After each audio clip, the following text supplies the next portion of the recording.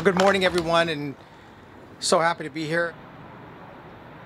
The Governor's Office of Emergency Services is tasked with managing the state's urban search and rescue program. California is no stranger to big earthquakes, and we know that we need specialized resources to deal with the complexities of building collapse when they occur. After the Mexico City earthquake in 1987, we recognized in California the tremendous need of having a coordinated, comprehensive urban search and rescue, technical rescue capability.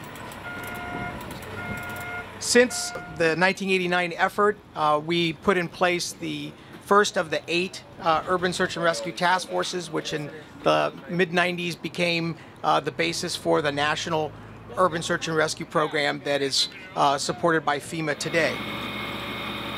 Since then, these resources, these specialized resources, which are multidisciplinary and multifunctional, made up of specialists in fire and rescue and hazardous materials and engineering, medical and communications and really technical rescue, have been deployed many times throughout the state, the country, and even the world.